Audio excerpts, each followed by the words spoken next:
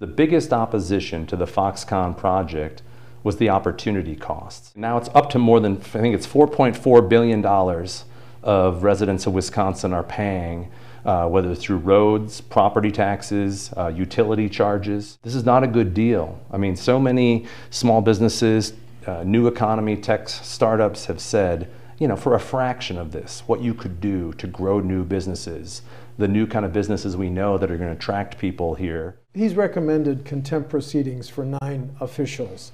Do you wish that would go away and that we could close the door on the whole John Doe saga in Wisconsin politics? You know, to be honest with you, at this point, they're the ones that are keeping it out there. They ended this investigation early. We discovered that there were clear violations of what was existing campaign finance law when it comes to coordination. We know that people in some of the investigations, you know, there were criminal actions. This seems to be something different, some sort of sideshow to focus on this whole leaks thing, and to, you know, and now we have the case where they've outed information that should have never been released. You know, Michael Haas and Mr. Bell have the support. There was just a 6-0 vote by the Republicans and the Democrats on the committee. These guys, I think, are trying to tarnish the reputations of these individuals, not because of anything that happened in the past, because I think they want someone that's more partisan, in charge, that if there's a 3-3 vote, the governor can put his person in there